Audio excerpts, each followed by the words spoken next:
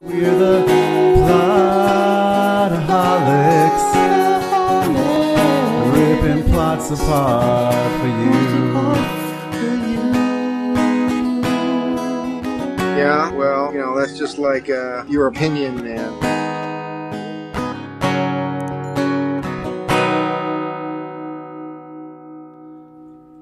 Hey, everybody. Welcome to another episode of the Plotaholics do interviews. I thought we decided we were going to name this "What Are We Doing?" We were going to name it whatever this is. Yeah, the Plotaholics presents whatever this is.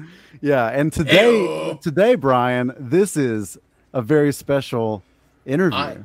I am so excited right about now that I could probably hang from my ceiling with just my toes. Yeah, it's a big day here on the Plotaholics. Can I give a hint? Can I give a hint? You give a hint. I feel like the answer is in the title, but go ahead. No, I want to give hints. All right, that's right, Mr. Tan. Today we welcome in the one and only Arlene Sidaris. Arlene, welcome. Hello. Royalty. Yeah, royalty for sure. Oh, absolutely. I think so. Oh my goodness, thank you. Great intro, and I love Plotaholics. I like that title. So we love you. We love you and your work. Oh, thank you so much. We've talked now we officially, Brian, have tic-tac-toe for Andy Sidaris films. Yes, we do. In that we've interviewed now 3 people that have been involved with those films. Not to mention the queen of the Sidaris universe. That's right. Oh my God. The thing that Lisa and Donna both said that struck me is that Arlene, you had such an influence on the stories of these movies, and that a lot of the feminist undertones are thanks to you. Could you speak to that a little bit?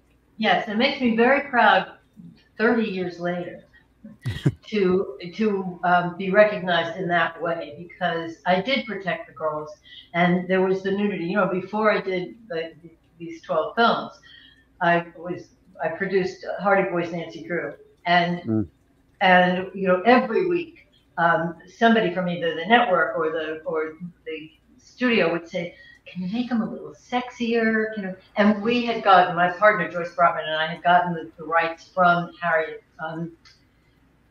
Adams, who is the daughter of the man who created all of those books. And we had an obligation to set certain standards. And we couldn't make them sexier.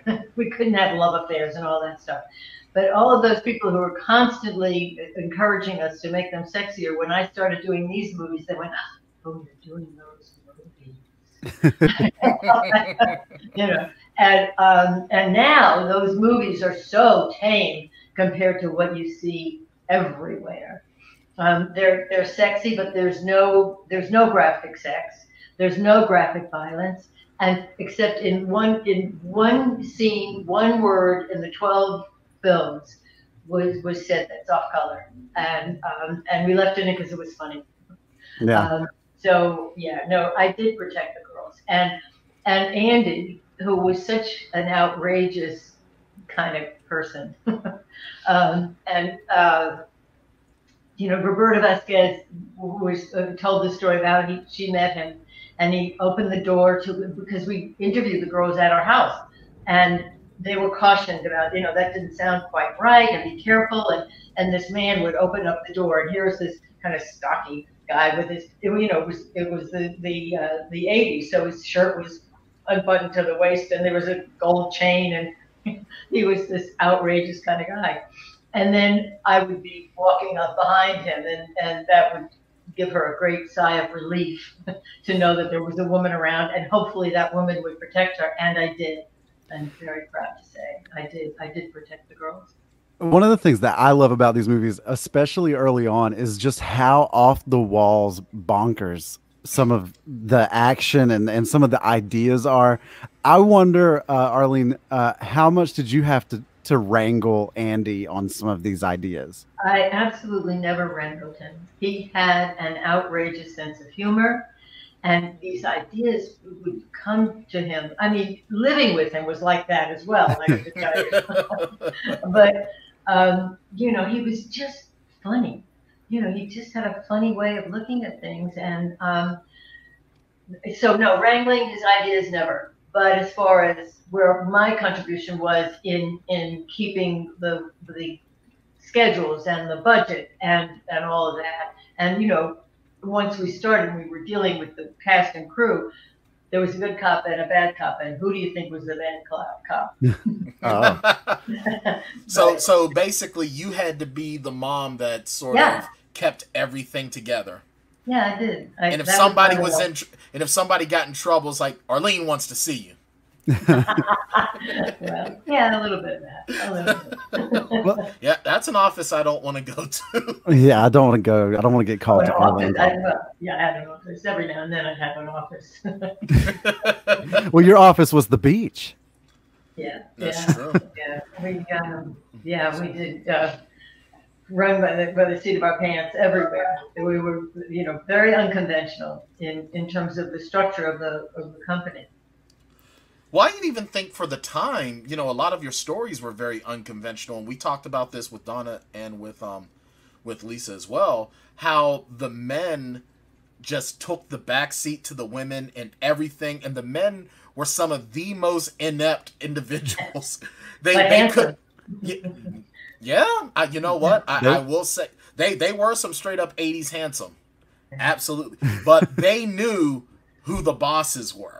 That's right. And so that was very unconventional, and that's the one thing that I love about these movies even now, is that I guess because I know that when feminism really started coming into a bigger forefront in the 2000s and the 2010s, a lot of people were having this negative idea of it because it's like, well, now, it's like, so what, we can't give compliments or we're just useless? And it's like, no, but you still got to show a modicum of respect. So one of my questions that I have with that is that, did you ever have any male actors, that you sort of had to call them out to let them know you're going to be respectful here of your co-stars? No, I don't. There were some romances that I kind of kept my eyes closed to. Actors on location, they think they're at summer camp, so that's just how it is. But as far as the respect, there was only one incident where an AD screamed at the wardrobe person and screamed obscenities at her. It was. And my instinct was to fire him that day, and I did. And he was a friend, and he was a real good help to the company. But that was my instinct. I regretted it afterwards. I think I could have handled it better than I did, but it was awful. And anyway, so yeah, that's the only time that there was anything in front of me that happened. I heard about other things, but I wonder, Arlene, if you could talk a little bit about how this whole endeavor even came about. Like, what is it? How did was it Andy's idea? Yeah, how did Andy come to you and say, "I want to make these movies"? Oh no, he never asked for permission from me for anything. You just came home one day and you were like, "Did we just sell our house so that we could make these movies?" Well, no. He made he did something with Roger Corman, and he just had this idea. The thought of him going into a studio office with a script up under his arm was just not something that he could do. He just, he was Andy Sidaris, and that, he was even at the beginning of his career, he started, he accepted the first Emmy Award for ABC Sports on behalf of all the directors, but he was the one And he was the first man to take the camera off the field because his background was journalism and he wanted to tell the full story.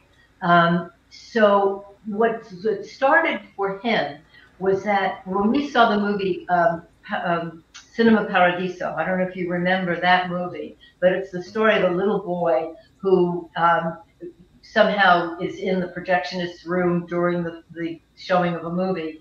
And this young man becomes a very successful director. And when we saw the movie, Andy said, that was me, because his uncle, who lived in Kansas City, and Andy grew up in Shreveport, Louisiana, in the summer times, he used to visit his uncle, and his uncle owned a couple of theaters. And he would accompany his uncle when he went around to the theaters to collect. And he would sit in the projectionist room. And actually, those movies happened to be Black exploitation movies. So I guess he got the idea about women being the heroes of films. And also, he was raised by a widowed immigrant, Greek immigrant mother, and he had a lot of respect for her and what she went through, and that lasted. And he was a quite a respectful man to women. So that's kind of his in a nutshell.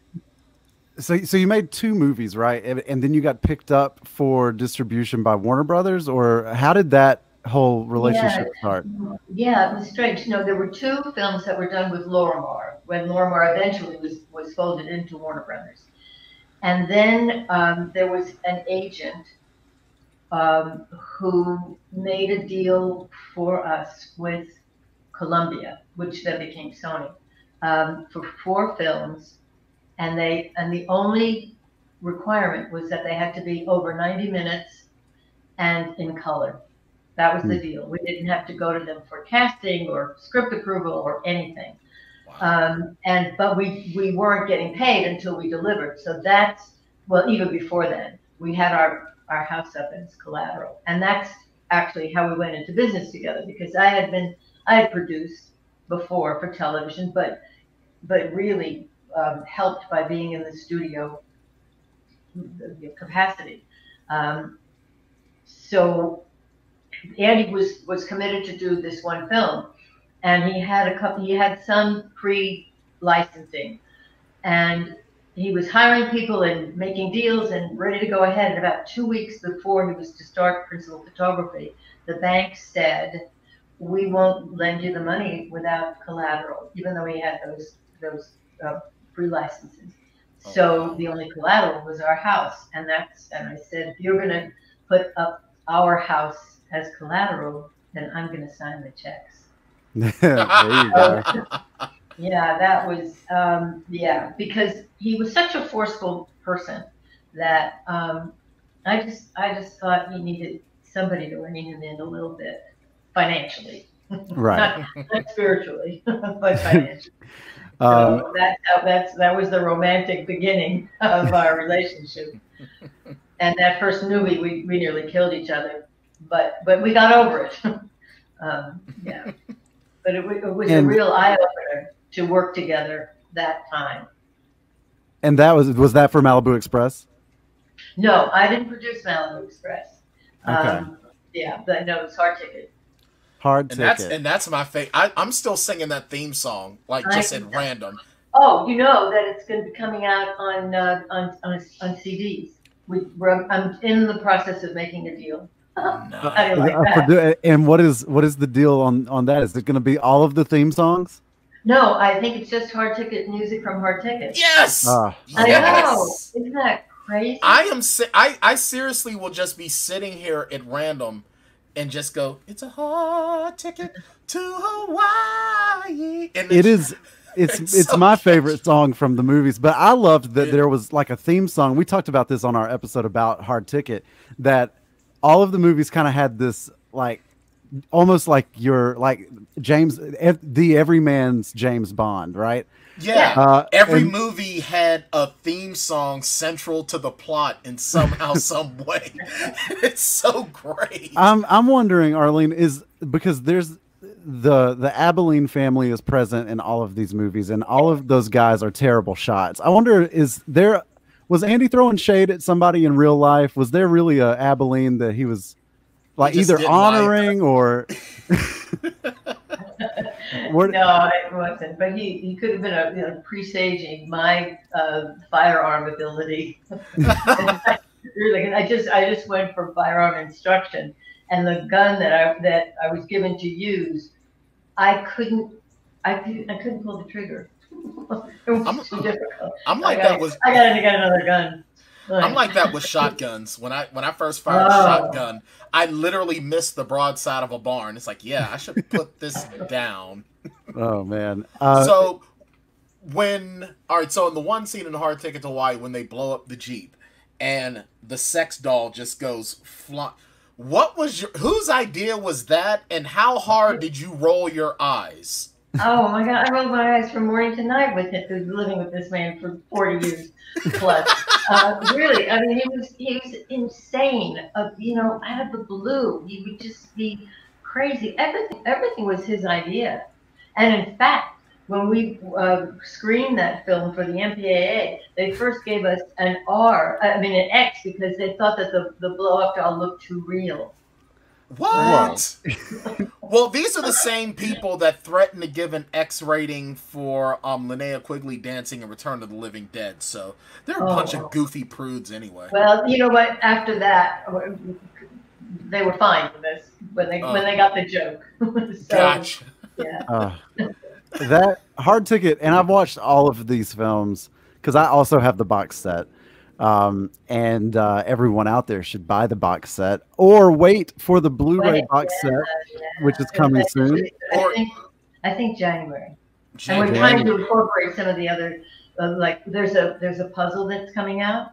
Messed Up Puzzles is doing a puzzle with Hard Ticket with the poster and music. That's about that. And maybe Andy's autobiography in paperback.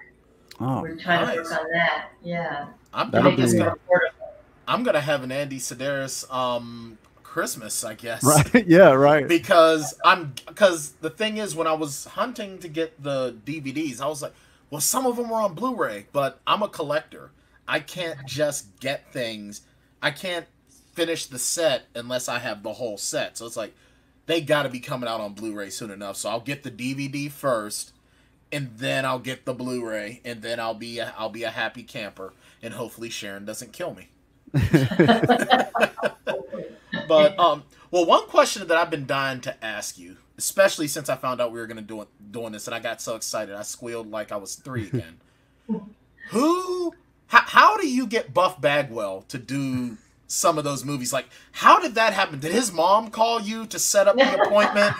Because for Shane, because Shane's not as big of a wrestling fan. But I do know Buff Bagwell. Yeah, but the whole running gag is that he got fired. One of the reasons why he got fired from the WWE that they're saying is because his mom called out for him. So that's why they fired him. I don't know if it's true or not. That's not my business, but. Did Judy Bagwell call you to ask you to put her son in your movies? No, not at all. No, I think that Andy just looked through the wrestlers and said he looks good.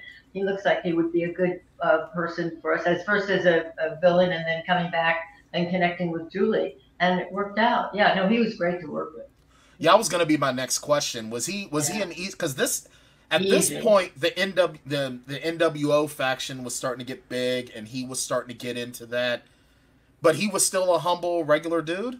Oh, he was terrific. And what was really funny was the makeup girl, for the scene where he's lying out, and she has to kind of oil him, and Andy had to call her out like 4 times. Okay, we're ready.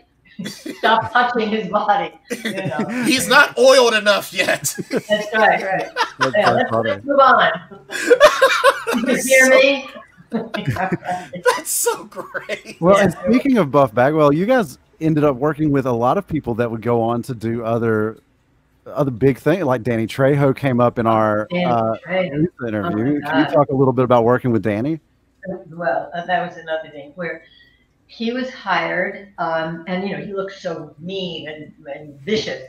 And then he has that tattoo, which I eventually discovered he did himself in solitary confinement. I didn't know that before I hired him. And he was just great. And he had a sense of humor, and there was one thing. We were having a tough day with some equipment, and we had stopped. And it's the scene where he walks into the bathroom with Eric Estrada, and Devin Vasquez is lying there dead, and he says, "Boss, can I just pop her one? Well, nobody will know." And he said, "Can I use that?" And I was so tense from other things, and I said, "No," and I'm so sorry, because it would have been pretty funny. I mean, a little, bizarre, but still funny. Anyway, no, he was terrific. And the other thing that happened was, he had an offer to go back to Los Angeles, like in the middle of shooting, so he could read for with the train. What was the first movie that he did that really catapulted him to stardom? The Runaway Train. I'm not sure. I know he was in Blood In, Blood Out a little bit. It was either about the same time as his film with you guys. This was the first, big movie. One of his first studio movie that he did. And so he asked if he could leave like on a Friday and come back on a Tuesday. And I looked at the schedule, and he was fine. He was free. That was my first, independent movie producer role. Nobody else would have said yes, because you don't have to, and you shouldn't, because anything can happen. And then he told them production that I didn't know any better, and I said yes. That was 1985's Runaway Train.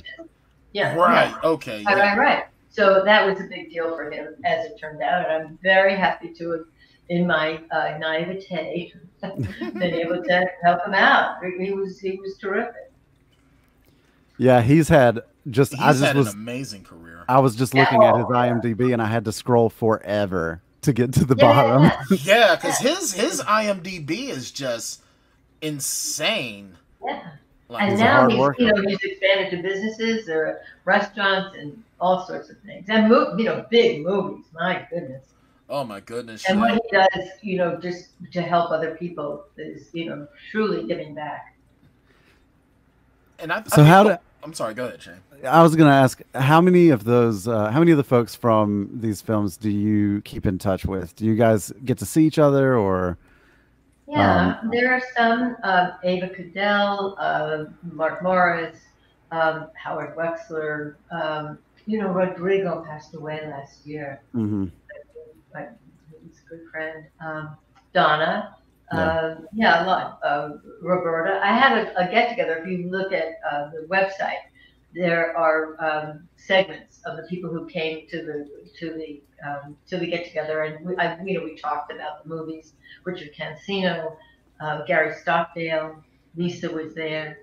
Yeah, but that AnnieSidaris.com, and you can see these these little clips from our get together.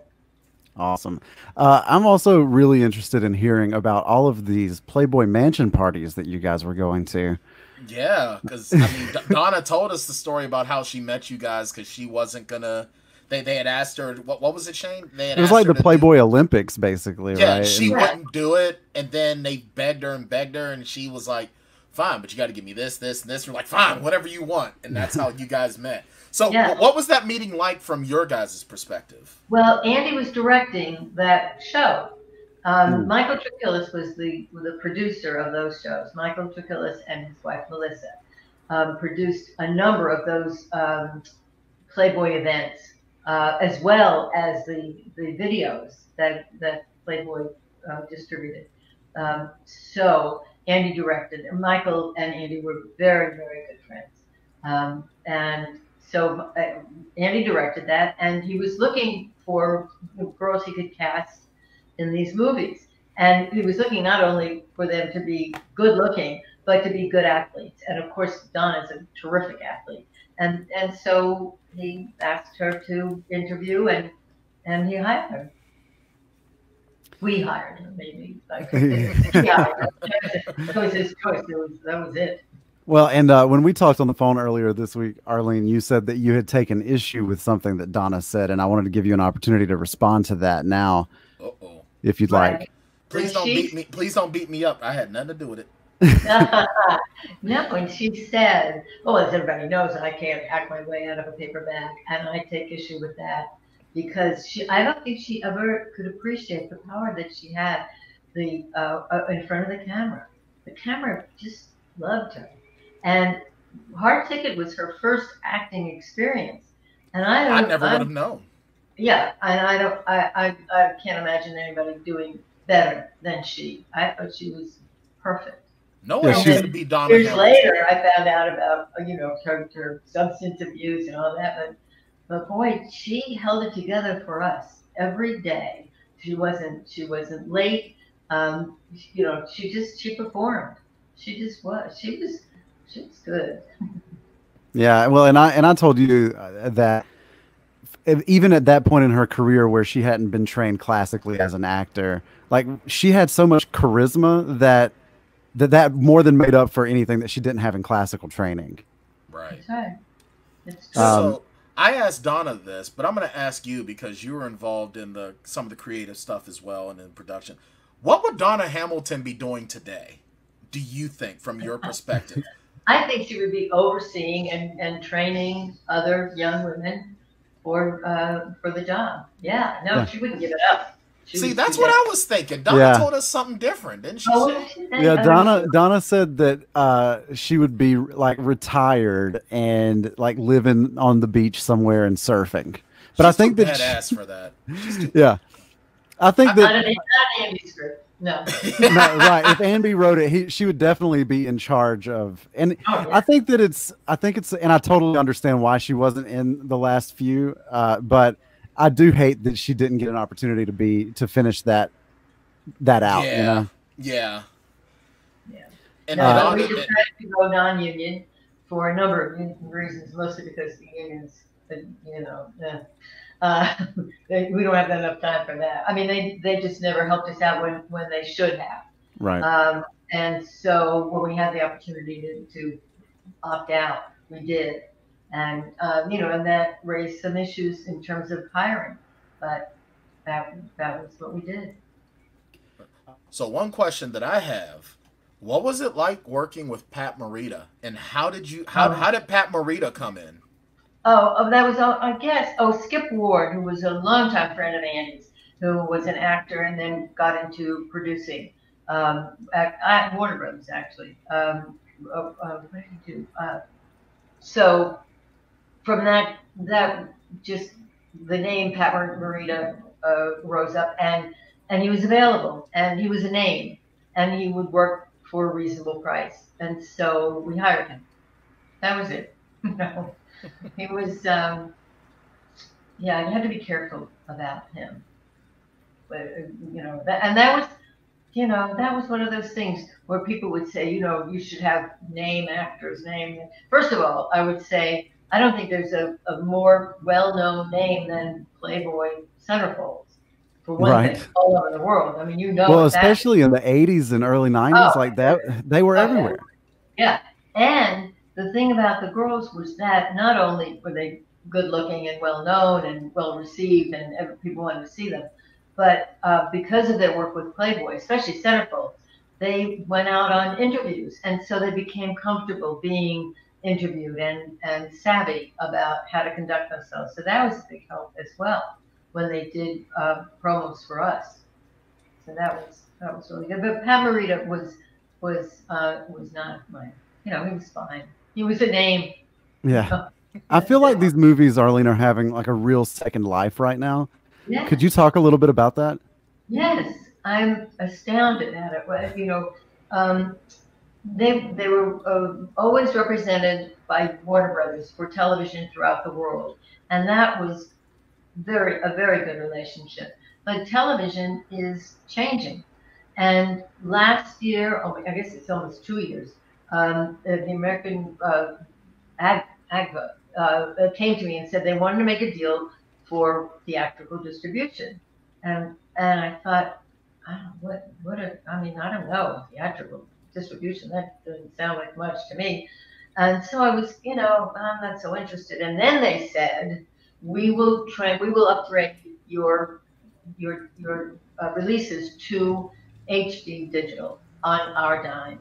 Well, so Yeah. they started to do that, and then they were working with my CD distributor, that's Mill Creek Entertainment, and so I said, when you make a booking, give me the name and address in advance, and I'll send a promo package so that they can promo the films before they show. And 2 weeks later, I had 40 bookings, and all over the world. And I'm able to do, first of all, I can send everything, I can transmit it digitally. So that means that I don't have to worry about the prints and the expense and when they'll be coming back and is it going to get damaged, all of that stuff. No worries on that. But then I can do the Q&As from like this all over the world. I had 1 week, I had San Diego, I had Canada, and not Ireland. No, where was it? I was in Sweden. So yeah, all over the world. It's hysterical. Yeah, there's just been this sort of real resurgence lately of a love for this kind of like cult classic movie, Yeah, because you're not getting movies like this anymore. They're not making movies anywhere near like this anymore. Yeah, these things, there's such a texture. Actually. No, and they really didn't. No. I mean, they are very unique in the fact that they are sexy. They're R-rated, and then people will say soft porn, and I cringe. Yeah, it's interesting but they're really not. They're really not. I mean, topless stuff doesn't equal to soft core. It just doesn't. Like I joked with Donna that I would catch some of these movies when I had no business being up at night watching them. Yeah. But the only reason why is just because of the nudity. But the nudity wasn't central to everything. Where some of the movies that came out at that time that were shown on, HBO Cinemax in that time slot, the nudity and the sex was all that the movie had, where these movies, it's totally different. Yeah, they're able to be sexy without being objectifying, if that makes sense. Yeah. And like the nudity just always, and this is something that we said in our episode about Hard Ticket, the nudity just was always so matter of fact. It wasn't it wasn't made to be a big deal, it's just like. Yeah, let's hit the hot tub. I do my best thinking there. Exactly. Over and over. Yeah. Well, and I'm sorry, I didn't mean to interrupt you. I love that line so much. I love it too, because I do my best thinking when I get in the shower. I mean, hey, there's just something about water. It is actually probably true. She probably did do her best thinking in the hot tub. Right. I believe that. Saw that those glittering things were diamonds. Ooh. I don't know if they would have known that. I'm broken. Were there any stories that weren't made into films that you know of? Well, there is an unfilmed script, but I don't know if it'll ever get done. I've had people come to me to either do that film or to do a remake, and either they don't get the joke and they want to make it more graphic, sex, right, or about drugs in dark alleys. Then no, that's not about it. And then we get down to the fine points of negotiation, and they say, and of course you'll guarantee completion, and I said, I'm going to guarantee completion. What do I need you for? So that's been the way it's gone. But, and that sucks, because I'd love to see a continuation. I mean, I'm not a big fan of. And we've had this discussion before about the whole remakes, reboots, and why not just have a continuation? Well, it's an agency. You're obviously going to have new recruits and stuff. Yeah. I mean, why not? That would be so awesome. The only thing I worry about, I would love to read the script, but I just worry that without Andy, that it would be missing that personality and that texture. Yeah, that personality is. Maybe we wait for our grandson Basil. He's 12. So there you go. There you go. Yeah. Well, you know what? I'm telling you, he has Andy's sense of humor. Nice. I see it already. scares me, but still. Well, you know what? If you ever were, I would happily be a bumbling moron for the film. Yes. I can Hold play a spot that for the well. Plotaholics in there. We'll just be And two it- members of the media in there, you know. yeah, well, if you can take a bullet, then we'll talk. Hey, Yeah, for sure. I'm law enforcement trained, so I can do whatever you want me to do.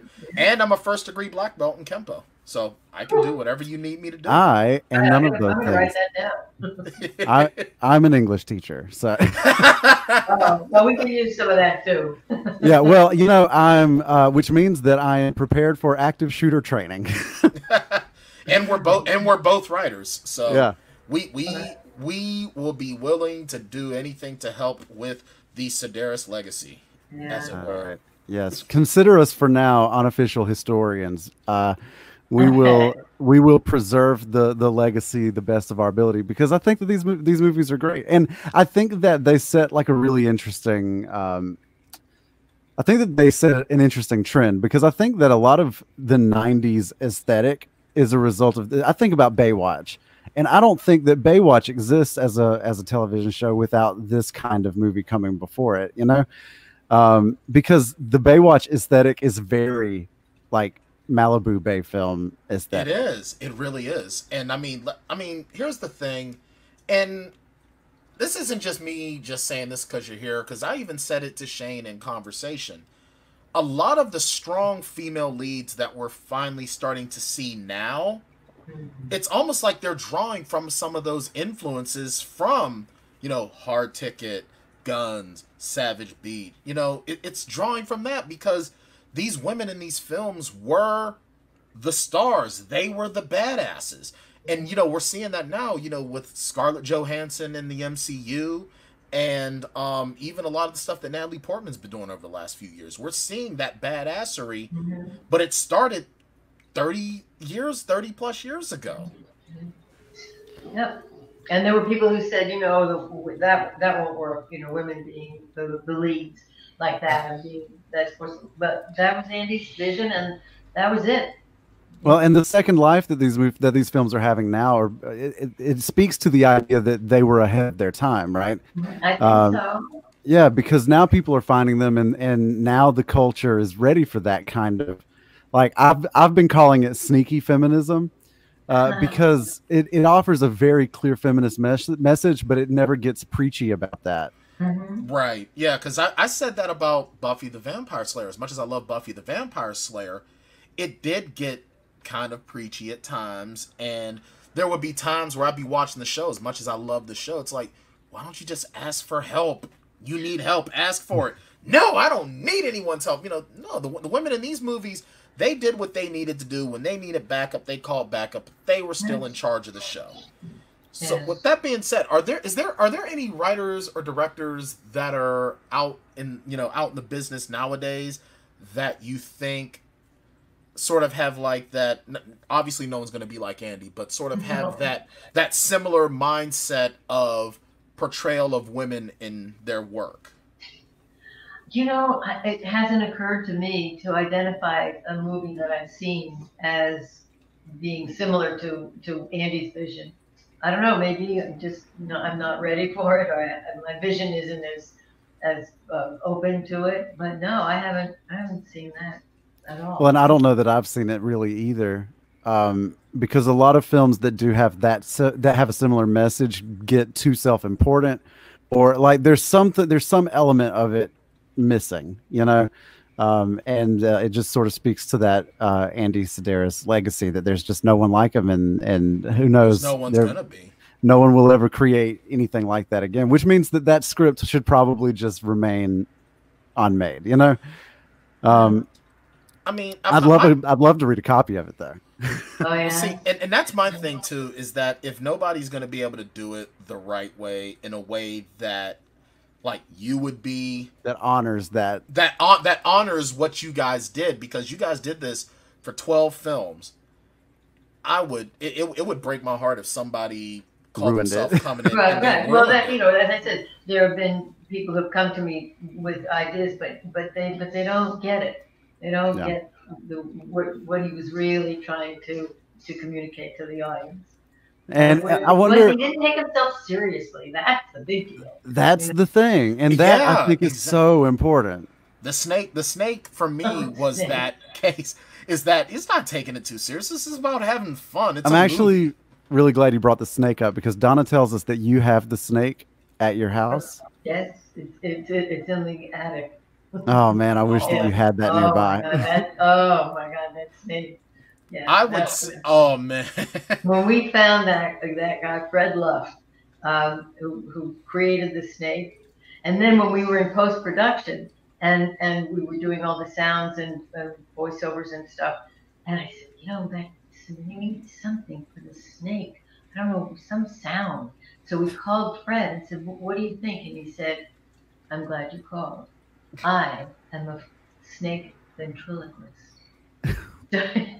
He came, and what he did was, basically, which was great. It was exactly what we needed. Yeah, That's excellent. He Yeah, was terrific. the snake is so good. And Andy said, "Well, how did you start, creating things like that?" He said, "Well, when I was a kid, I liked to scare people." Oh, Okay. And that's career incentive. Well, the one thing I'm curious about was whose idea was it to put in the script that there were no snakes on the island? That was Andy's dialogue. Yeah. Are there snakes on the island? I don't know. I can't imagine that there aren't snakes in Hawaii. But I don't know. I'm not an expert. I've never been there. The mongoose will eat the snakes and something like that. Mongoose are one of the only mammal predators of a snake. I do remember that from science class. Okay. So maybe that's why he said, he just said, well, the mongoose are too good.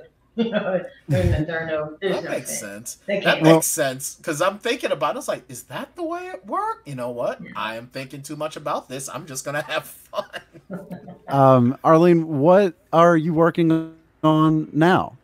Well, now I oversee the distribution, and now there have been all these offers. Well, first of all, there's streaming. So that's been excellent. And more and more people who are asking for licenses. Are you guys available for streaming anywhere, like included in a subscription? Are you like on Prime or Netflix or anything like that? Or yeah, well, we if you go to our website, you can see how you can stream from there. Also, Mill Creek and now Alamo, which is the theatrical chain, they're streaming as well. So awesome. Yeah. Yeah, I hope to find. I have an Alamo Draft House nearby, and I would love to catch a screening of one of those when everything opens back up. Yes, I know, but they surprised me with all the bookings that they got. Where are you? I'm in North Carolina. I live near Raleigh. There's one in Raleigh. Oh, good. Yep, yeah. And I live in Pittsburgh, Pennsylvania. So you definitely have one up there too. I can imagine that you would. I'm sure I do. And I've done a couple of physical, in-person Q&As in San Francisco and in New York. So, I travel. Yeah. If it makes sense, I'll go anywhere. Right. Yeah. You said that you love talking about yourself. Next time you come to the East Coast and you're in Pittsburgh, let me know. We'll get together. Well, if there's a screening, I'll go from New York. Although, who's going to go to New York now? That's another conversation. Oh man. Yeah. It's just getting so crazy. Yeah. So how has quarantine been treating you, Arlene? Oh well, I'm fine. I have plenty to do since I was in the midst of this renovation and stopped cold one day with dust just disarray and dust and it's terrible. So now basically the renovation is finished, but there's still more to do. But I'm also thinking about possibly moving to Florida.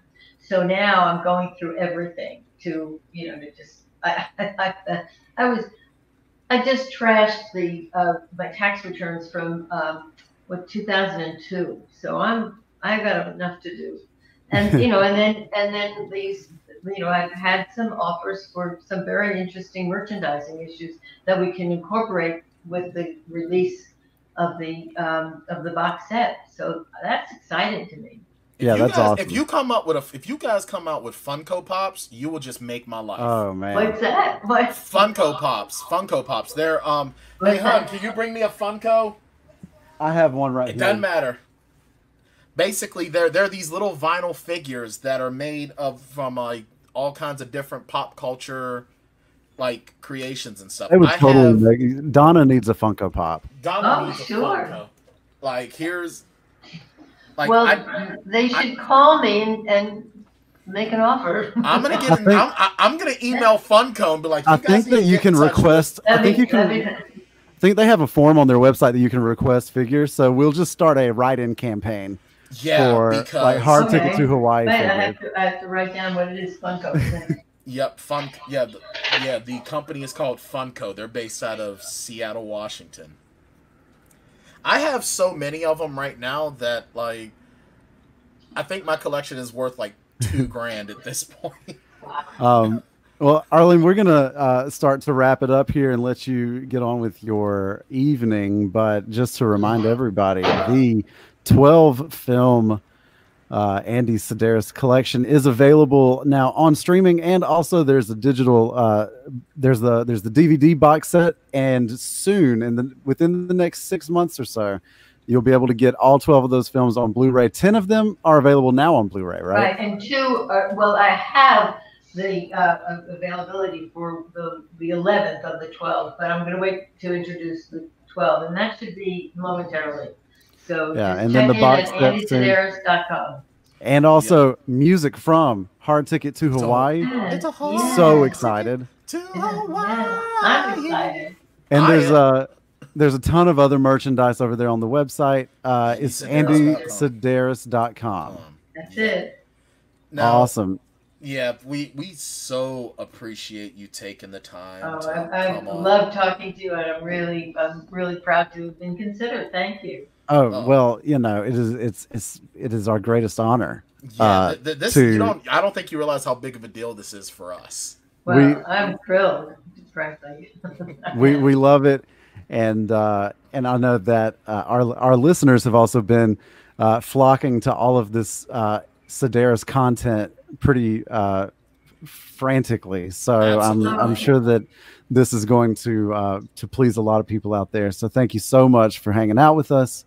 And consider yourself to have an open invitation to come back anytime. We'll have you back when the Blu-rays come out, when the box set releases. We'll have a listening party for that soundtrack. Okay. Oh, that's great. And I'll be singing along horribly. I'll join you horribly. All right. That's one of those things that's on my list of things to do in my spare time, is to take singing lessons. Because I love music and I sound terrible. So I just want to be okay. You know what I mean?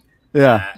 You know, I think that at the end of the day, you've got so much talent that if you start adding singing to your repertoire, the world's just not ready for that much awesomeness in one person. Oh my God.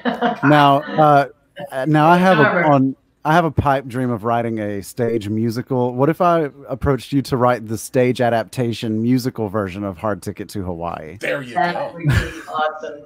There you go. That would be something. That would be a ton of fun, I think. Yeah, absolutely. Well, Arlene, thank you so much again, everybody. AndySidaris.com, and thank you so much for hanging out. And we'll talk to you again real soon. Oh, I look forward to it. I've enjoyed it so much. It's great to know you guys. Thank you. Thank you. Plotaholics, ripping plots apart for you. Yeah, well, you know, that's just like your opinion, man.